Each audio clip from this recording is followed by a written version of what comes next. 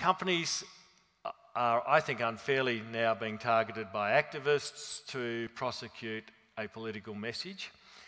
And your role in this is to say, we might support the political message, but we don't support you using companies for this. And again, I'll give you an example. We had a Qantas AGM in Adelaide a few weeks ago.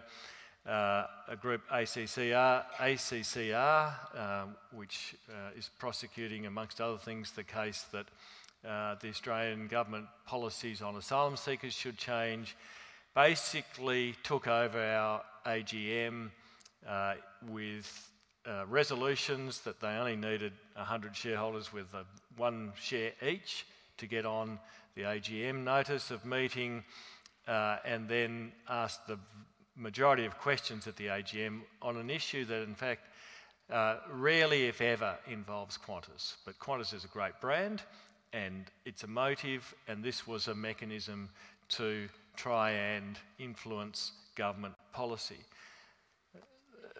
The reason I'm raising that today is, I say, I think you have a responsibility to work with us on things like that and say, actually, that is not the business of a public company, and we're not going to entertain those sort of things at an AGM.